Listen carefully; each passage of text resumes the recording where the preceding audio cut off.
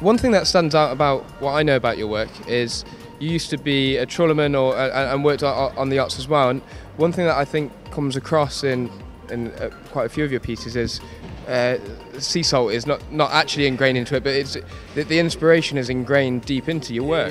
It is. I grew up in coastal Ireland, on the south coast of Ireland. So before, in my infancy, but we were surrounded by the sea. It's a coastal nation. I studied fine art, painting, sculpture after school. Finished that 21 years of age. That would have been the last great recession in Ireland at the end of the 80s. And I ended up working on fishing boats. So I started from the deck up, became a captain in '96. Spent another 2 years working on trawlers in Ireland, the west coast of Ireland, up off Scotland, and then got myself down to sunnier climes in the Mediterranean and worked in the yacht business for 2.5 years in various aspects of it.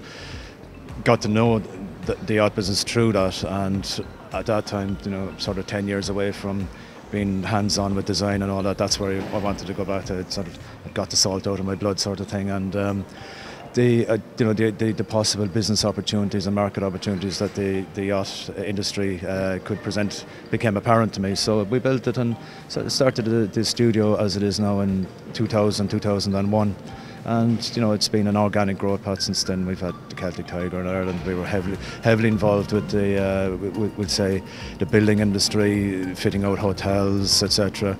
Became involved at that time with a structural glazing company, which is sort of relevant also to this story because it gives me a good background in engineering, understanding engineering. So it allows me to take the sort of the fine art bespoke design pieces and bring them to a larger scale, which is where the company is pushing things. So while we have these here we got sort of smaller objects, we have done and are doing currently sort of much larger projects in scale. So we can bring the engineering into that, and of course then as you mentioned, the aesthetic. It's even if I tried, I couldn't lose that marine sort of background, and why would I?